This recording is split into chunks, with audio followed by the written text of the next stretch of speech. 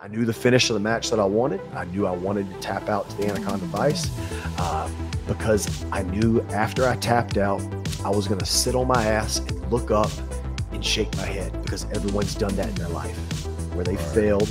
They've failed in life or failed at something and then sat there and said, man, I worked so hard and I still failed. That's not fair. Because it's not fair when you work that hard in life but you still fail. It's not fair, but it happens to all of us. And you know what we do? We get back up and we fucking keep